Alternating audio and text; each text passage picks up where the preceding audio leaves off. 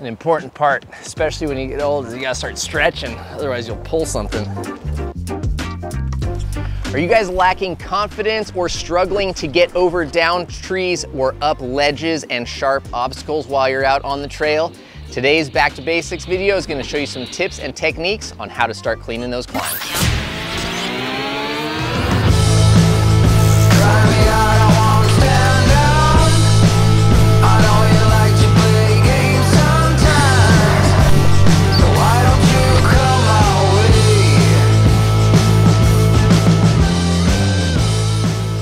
All right, so before we just jump out to the trail and show you guys a tall ledge that you might not be comfortable with doing, we're gonna start with some of the very basic techniques and skills that are gonna make unlocking those moves a lot easier. So first, we're gonna just find a simple curb. Now, some of you guys might just wanna fast forward this part. If not, that's cool. We're gonna show you guys the simple movement to get up a curb smoothly in a pedal stroke so that you can take it to the trail.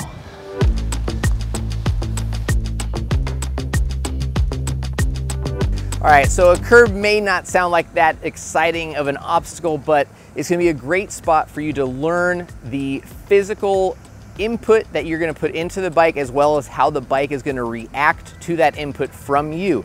You'll be able to transfer the timing, the skill, the technique from this small feature that is safe to learn on and easily repeatable anywhere, and how that will apply to a larger step and larger obstacles, which we are gonna tackle next, and then move on to a trail feature.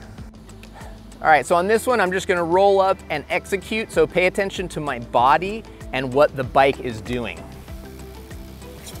So you'll notice one of the first things I do as I approach the curb is actually compress and push down on the suspension. And what that's going to do is put the bike in an upward motion by the time I get to the curb. Obviously, the size of the obstacle and the speed I'm riding, as well as the steepness of the pitch that I'm approaching the obstacle, is gonna dictate how much I can press down. But if you look at, without me pulling up, as I roll into this and just press down, that bike is going to naturally want to hop up because it's not just impacting the curb, it's actually unweighting, and the rebound from the fork is gonna help get me up and over. Similarly, as my back tire approaches, I'm just slightly compressing that rear shock, and that is going to also coincide with the rebound coming up and my feet lifting on the pedals. I am clipped in right now, which I think is a huge advantage for this type of riding. However, with a flat pedal, you've just got that technique of scooping the pedals and your feet up. But that's the important thing, is to get that timing of compressing and picking up. And again, that is going to change, but once you can master going up a curb like that at slow speeds as well as faster speeds, you've got the technique down. Just on the other side of this curb, we found this little retaining wall here that is about axle high. I would say that's a pretty common obstacle to encounter on the trail.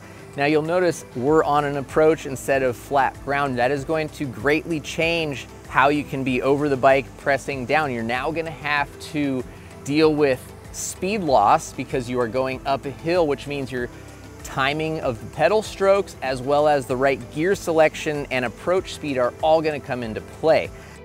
You wanna be in a gear that you're not spinning too fast because you're not gonna have enough forward drive.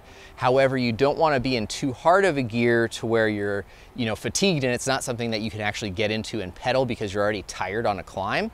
So right now I'm pedaling a very high cadence, but I'm not going very fast. So now that I'm here, I'm spinning so fast, I don't have time to get settled. And if I were to stop pedaling, I would run out of speed. I'm not going fast enough to have enough momentum to get me from here where I need to lift that front tire to where I'm gonna lift my back tire. All right, so with a little bit harder cadence, I have more speed to coast and get up.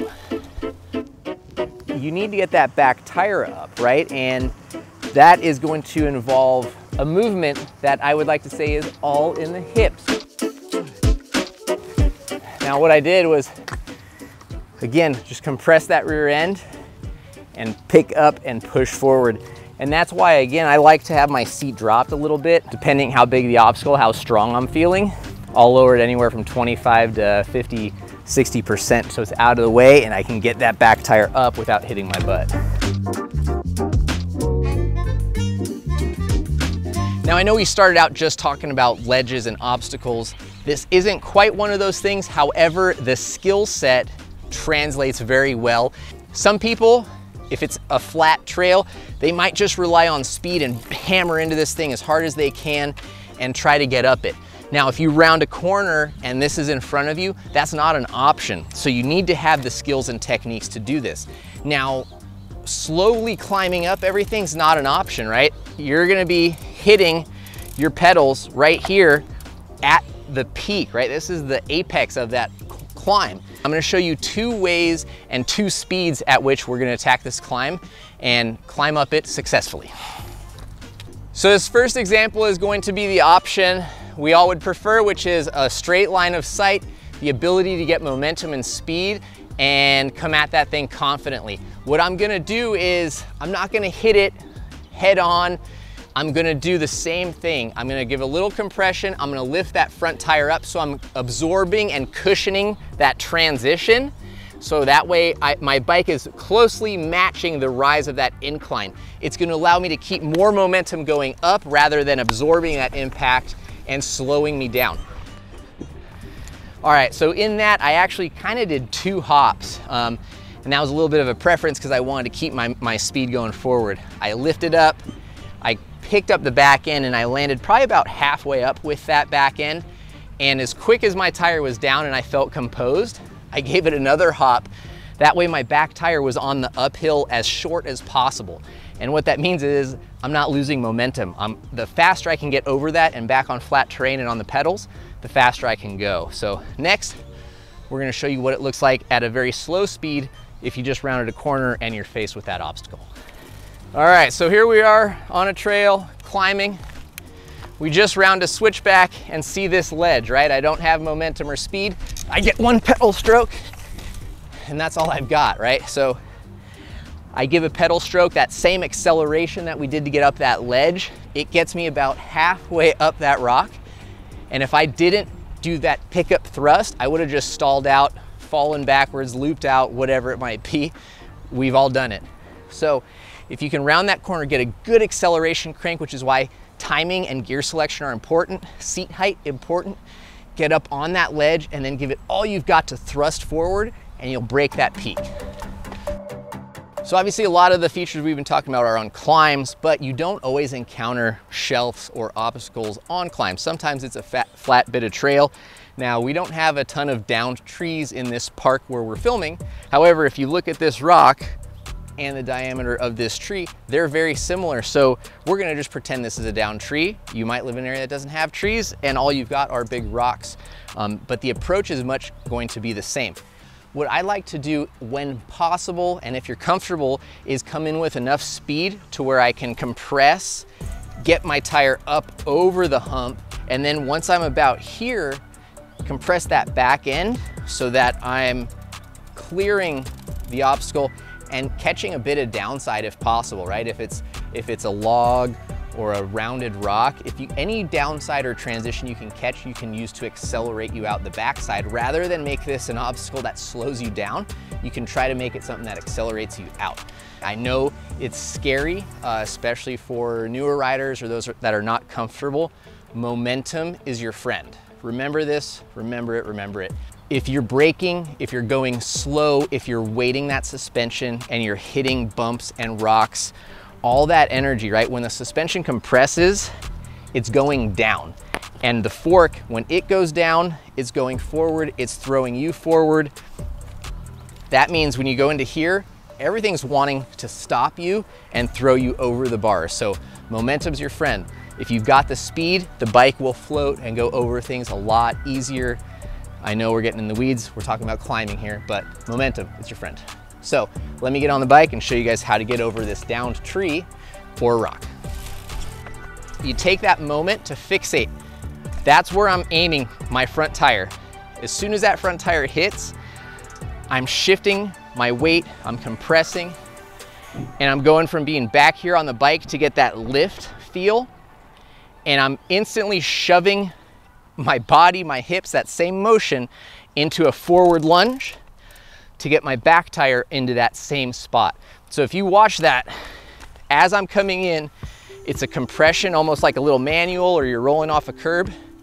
Front tire, dead center. And this is something, again, if this is a downed tree, you want to aim for the peak of that tree.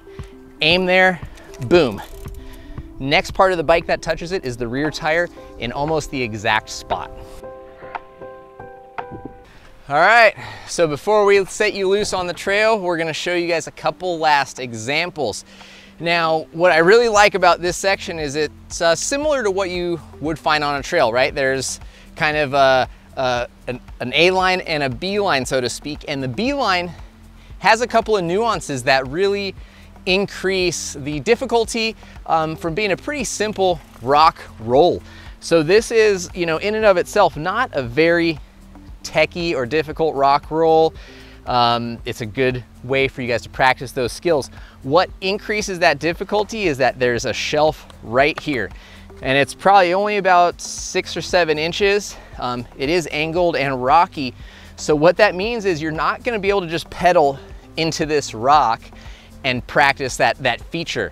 You're gonna have to have a little bit of power, and you might have to do like a kind of a double thrust to get up here, or get a little bit of a half crank in here. Then, of course, you've got the pro line, we'll call it, which is gonna be in some ways harder and in some ways easier, right? Here you've got 3 obstacles to deal with. 1, 2, 3. With this, you only got 1 obstacle to deal with, which is this big rock. You got to have the strength, the power, and the technique. So first we're gonna start with this low line and show you what this is gonna look like. All right, so there's 2 options. One where I compressed and hopped from the bottom to get me up. That was one where I had a little more speed. I felt a little more froggy and had some more momentum. The second was where I kind of crawled up, and when I felt like I was starting to stall, I relied on that thrust to break that apex and get me over the top.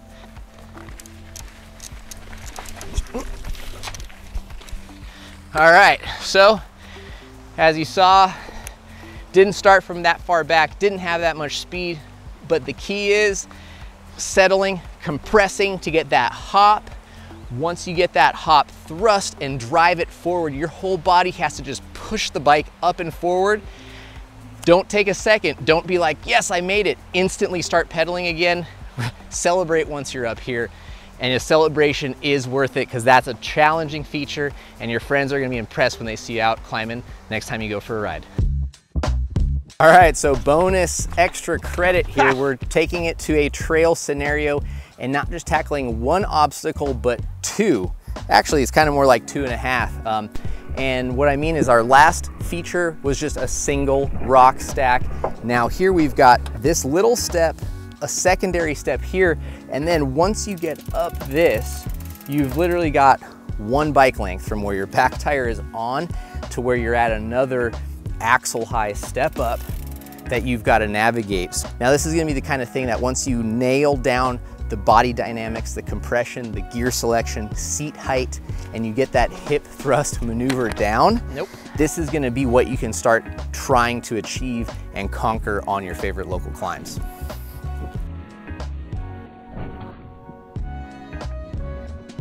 Well, there you have it, folks. Thank you all for tuning in. I really hope that this video has you guys itching to go out and find some local obstacles and terrain to challenge your climbing prowess.